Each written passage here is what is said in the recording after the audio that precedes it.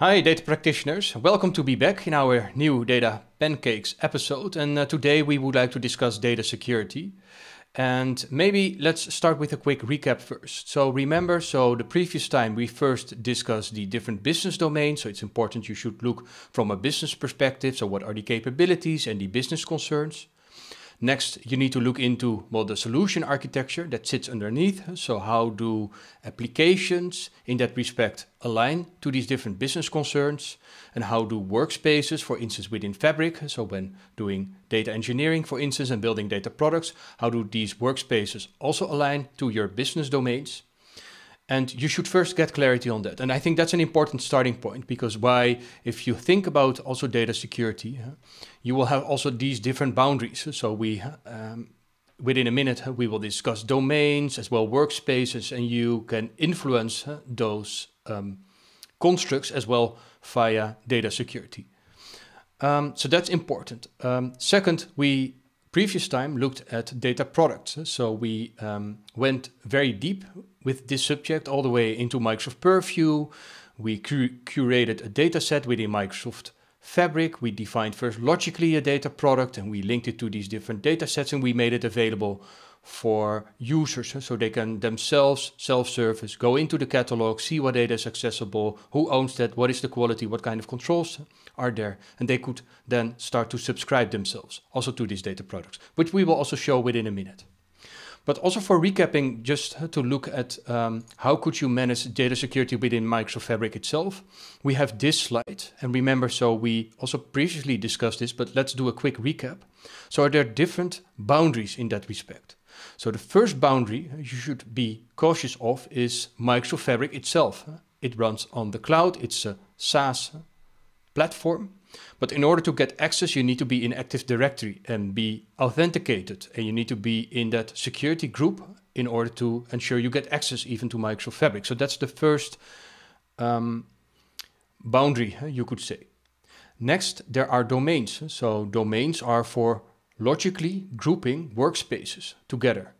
There, ideally, go for that alignment. So look at the business domains and try to align your domains within Fabric as well to the business domains you would have.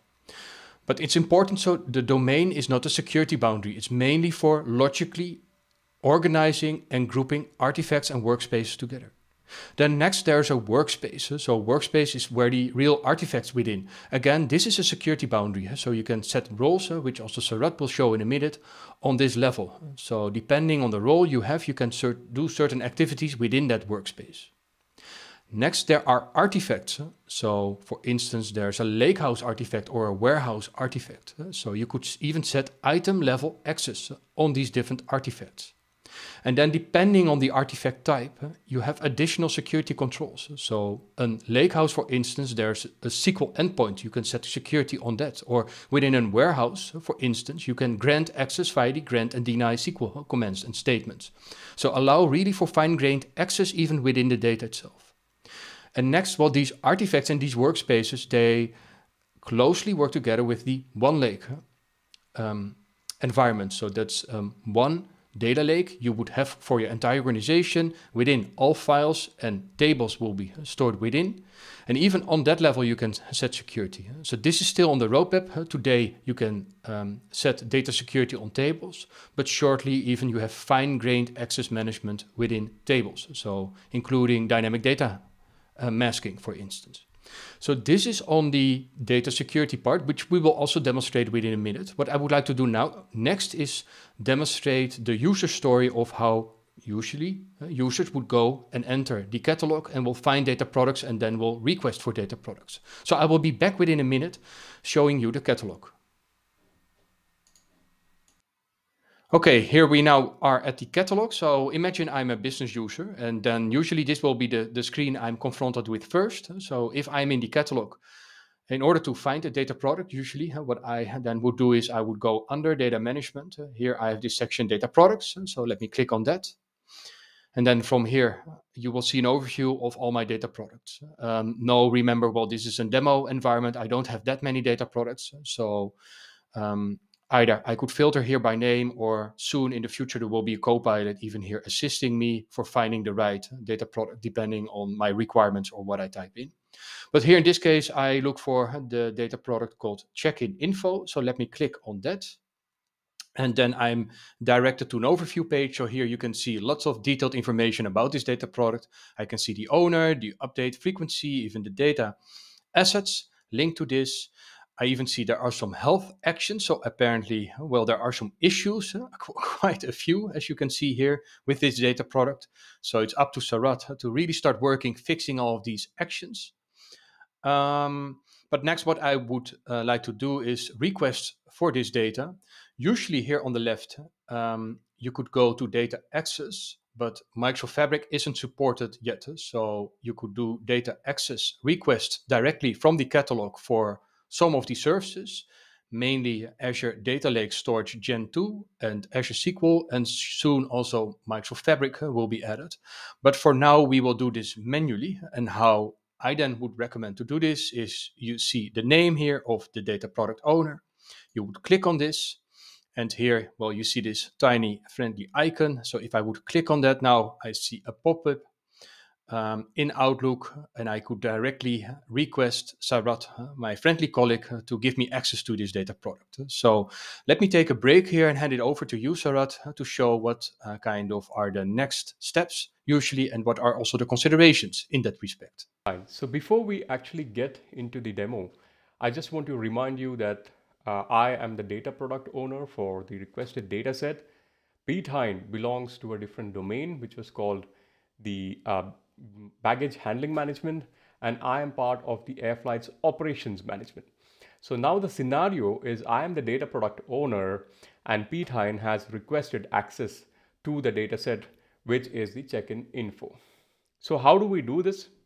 So as you can see on the screen right now, I'm in the home page for Microsoft Fabric.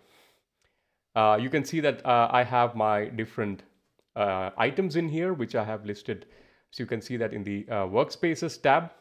So what I would do is first I would go into my AOM. That's basically my Air Flights Operations Management domain. And as soon as I go into my workspace, I can see that I have arranged this in 3 different layers. That's basically represent the medallion architecture. So we have the bronze, silver, and gold. I would click on my gold, and that's the layer where I have my data products.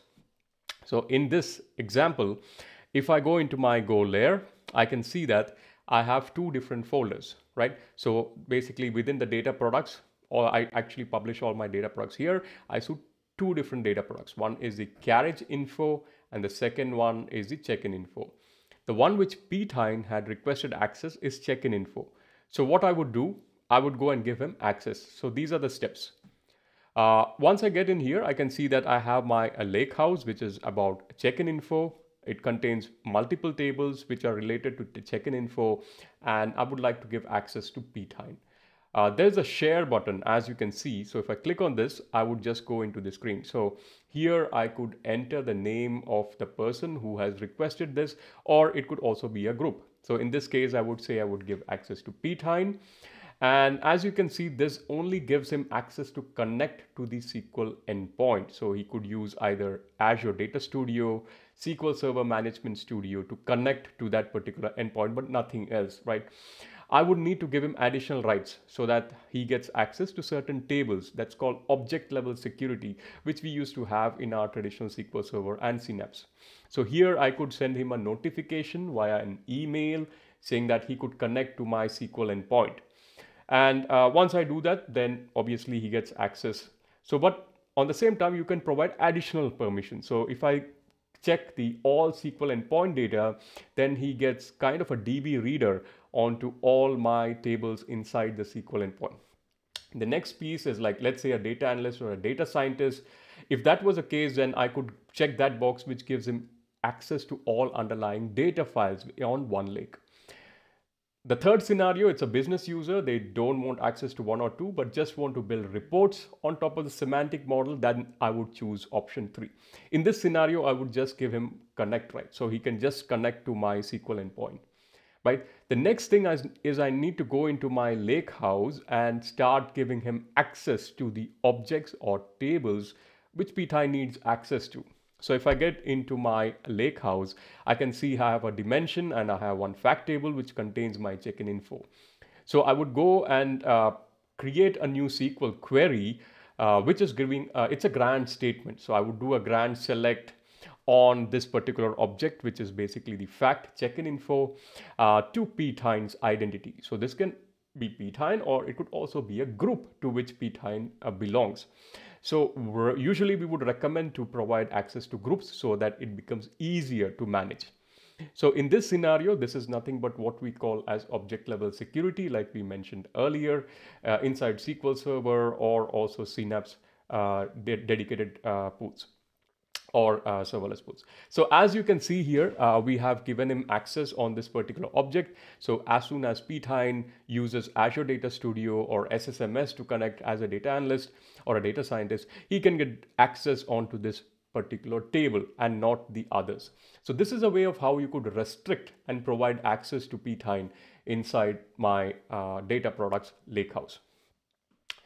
There's a second option, right? So this is basically I'm just providing an option to one particular table, but let's say that we have a second scenario where I'm creating a separate workspace per medallion architecture. So in this scenario, we are talking about a workspace which is AOM, that's basically again Air Flights Operations Management arrivals, but this is going, it's been dedicated to my gold layer inside the medallion architecture. So as you can see, I have my lakehouse there. I would move this into my check-in info folder, which I have. So all my products, basically the check-in info product is actually inside my check-in info folder. What I would do in this case is, let's say that Pete Hines wants to see all the sources. So how was this generated? Was it a data pipeline? What is it? Data flow gen 2? What was the logic used? Was it a notebook? In that scenario, I would give him access to get into my workspace. So I would click on manage access, as you can see here. I would click on add people or groups.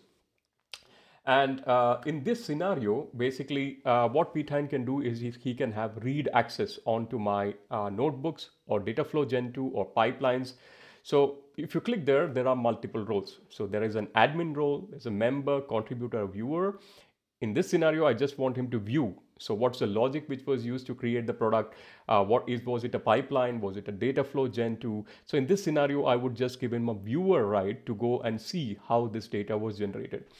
So in this sense, I would add him as a viewer, and that's it. So now Pete Hines has access to my workspace. He can come in and actually look at my notebooks. He can execute notebooks, but he cannot actually start editing stuff or deleting stuff from my workspace. So with that, now Pete Hines has access to my data.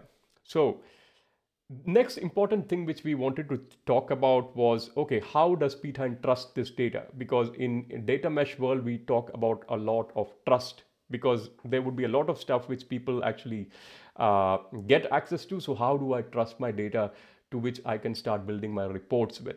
So that's why we have the concept of endorsements within Microsoft Fabric.